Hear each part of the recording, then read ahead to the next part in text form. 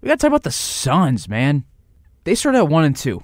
It looked like, obviously overreaction to judge them on 3 games, but it's hard to repeat success in the NBA, especially when the guy who has the most influence on your team is aging. I love Chris Paul, but he's not getting any younger. So everybody's saying, they started at 1-2. Oh, man, looking for a bust here. And they say, 17-game win streak. The Suns are playing unreal right now. I think the worry that people had at the beginning of the season is extremely premature. Like, at the time, we were like, this has, like, actual, like, something that it holds value. And I don't know why we thought it held value at all. Because I was curious, so I went back and I looked at their past records.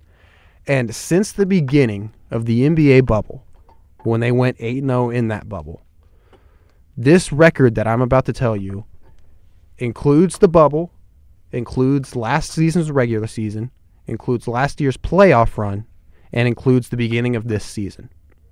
So, since the bubble has started, the Phoenix Suns have a total record of 91 wins and 32 losses. That's including the regular season, the entire regular season last year. That's including all of the playoffs last year. When you're going up against the top teams in the NBA. Exactly. It's a 73.9 win percentage since the beginning of the bubble. So looking back on it now, I mean, hindsight's 2020, but looking back and being, they started 1-3. Let's everybody freak out. The people that just won the Western Conference Finals are 1-3. There's need to worry. 4 games into an 82 season was extremely premature. The streak that they're on right now, and they're looking to extend it to 18 games tonight when they play Detroit, and I think they will. I mean, no offense to Detroit, but right now they're Detroit. But their first win for this streak came on October 30th, and it is December 2nd, and they still haven't lost. So that means they went the entire month of November without losing a game. I went to look at their numbers in this 17-game win streak, and they have so many wins that I can't even go back and find the numbers for all their wins in a row. When you go back and you look at stats on NBA.com, you can go up to the past recent 15 games. So I have the last 15 game stats here, but they've been winning so long, even most data places just like, probably won't happen.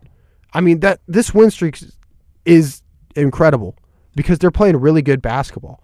6 of their wins came without their starting center, DeAndre Ayton. And he was a key presence in them reaching 17 wins the other night and beating the Warriors.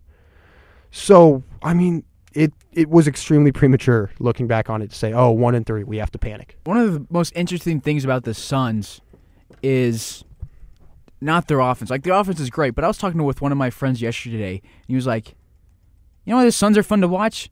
Because they're one of the few teams that actually plays elite defense. Their defense, pretty good. They've got some nice pieces that just fill it out. Like, Devin Booker's not a great defender, but I could give you a list of guys on the Suns who can guard the ball. Look what they did to Golden State. They put Steph Curry in the torture chamber. Looked like 5 Lou Dorts on the court at times, just because they held their own against Golden State, who was doing crazy things, and they shut Steph Curry down. And they lost Devin Booker in that game. Devin Booker's out with an injured hamstring now, and they still were able to finish that game and beat the Warriors. When I was looking at that box score from that game, I was just curious because they had Mikal Bridges on Steph Curry for most of the game. So I was just curious about if the minutes matched up, if it was a thing that if Steph's in the game, Mikal's in the game, things of that nature. And I went back and I looked, and Mikal Bridges played 41 minutes that game. He played 41 out of 48 minutes, and he led the Suns in minutes. I would have expected Chris Paul to lead the Suns in minutes, maybe DeAndre Ayton since he was a clear focal point in their game plan going in.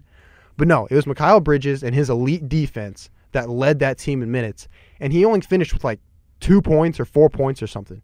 Like, he wasn't even out there shooting the ball that much. He was out there playing lockdown defense for 41 minutes, which is absolutely insane. And if you want to talk about defenders, you got to talk about clutch time too. Like, I call it put up or shut up time personally. Like, when things get close, it's either put up or shut up time. Like, no more talking. It's just time to do it. And the Suns have 5 of the top 6 clutch time plus minus leaders in the NBA right now. At 6th is DeAndre Ayton, who's a plus 27, in clutch time. And I should note that clutch time is any time that the game is within 5 points, under 5 minutes left in the game. That is what the NBA defines as clutch time. So DeAndre Ayton in that time frame this season is a plus 27. The only Sun that's in the top, the only player not a Sun in the top 6 is at 5, and that's Wendell Carter for the Orlando Magic of all teams, who's a plus 28. But then it goes right back to 4 straight Suns. Devin Booker at 4, plus 38. Jay Crowder at 3rd, plus 39. Mikal Bridges, plus 41. And then, Mr. Clutch Time himself is Chris Paul at plus 42. I don't think that dude fails anybody in the clutch. Anytime somebody talks about Chris Paul, the only thing I can think about is the clutch floater he hit off one leg when he was hurt in 2015 in the playoffs to beat the defending champ Spurs when he was with the Clippers. That's one of my favorite shots in NBA history, and it just shows how clutch he truly is. But if you want to talk about defense and clutch together at the same time, let's talk about Jay Crowder. Because when that game was getting close the other night in Phoenix, of all people to hit 2 straight daggers on Golden State, it was Jay Crowder that hit 2 straight threes and called Golden State to call a timeout, and it kind of put the game out of reach for him. So this team is really well-rounded from top to bottom, like you mentioned. Like, they go out and they get dudes. Like, people trash on Elfrid Payton, but personally, I'm kind of a fan. I like his playmaking. He's a defender. He doesn't need to score the ball. I don't think everybody in the NBA needs to score the ball. That's kind of why I'm a fan of Ben Simmons as well, but that's a whole entire different topic. But like I said, it's a deep roster, top to bottom. They went out, they got Landry Shamet for more shooting. Like, they just are a well-knitted basketball team. And that's obviously why they're on this 17-game win streak. And by the end of the night, I expect it to be an 18-game win streak. Yeah, they're special. They got a lot of things going for them. And it's crazy that this team missed the playoffs one year. Obviously, they went 8-0 in the bubble and just barely missed the playoffs because of that 8-0 run. But then Chris Paul comes in. We know what CP3 can do for a team. Look what he did for the Thunder. This dude changed the game for the Suns, and they keep adding in more pieces. And that's just what Chris Paul does. Suns, Thunder, turned around the Clippers, turned around the Hornets. Like, whenever he shows up, people win. It's that simple. It's true. I like Chris Paul, so I'm happy with it. But the Suns team, man, the Suns fans that are in my life are some of the most annoying people. So I don't want to give the Suns too much credit. You know who you are. Doubt you're listening. But they are looking like a very, very special team. But never know what can happen come April, come May, come June, July in the NBA. I could still see this team being a second-round exit. Yeah, I could too. In the Western Conference, it's a mess right now. There's so many people that are at 500, a game below, a game above. It's somewhat nerve-wracking to watch as a Western Conference team, of a fan of a Western Conference team who's trying to actually win right now, opposed to the Thunder who are tanking. So it's a little bit of a different stake there. But yeah, I think third is Utah. They're 14-7 last time I checked. But then after that, it's the Mavericks who are a game above 500. The Clippers are in the mix. They're the 6th seed right now. They dropped to 500 last night. So it's a mess in the Western Conference. Anybody can beat anybody. And if you just have a few bad days, a few bad games, you can get bounced in the Western Conference in the playoffs. So while they are hot right now, they are a good team, anything can happen. And I agree, I could see them being a second-round exit because somebody has to lose.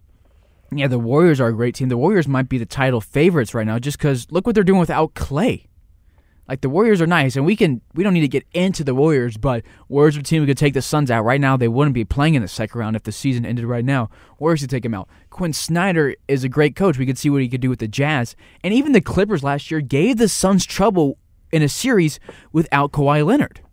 Yeah, it went 6 games, and the main thing in that series was this is the thing about the Suns. They have just about every answer possible to win a series. Oh, you don't have a big guy? We're going to give it to DeAndre Ayton. Oh, you have a dude who can't guard on the perimeter? We're going to give it to Devin Booker. Oh, you want to run this exact system to take out Booker and Ayton? We're going to have Chris Paul pick you apart. They have an answer for everything. And they also have a great coach in Monty Williams who just does a phenomenal job. absolutely phenomenal job. And you could see that he has built trust in that organization with his players, and that they trust him, he trusts them, and they just win basketball games with that trust, basically. So it's really, really fun to watch him play basketball because of that.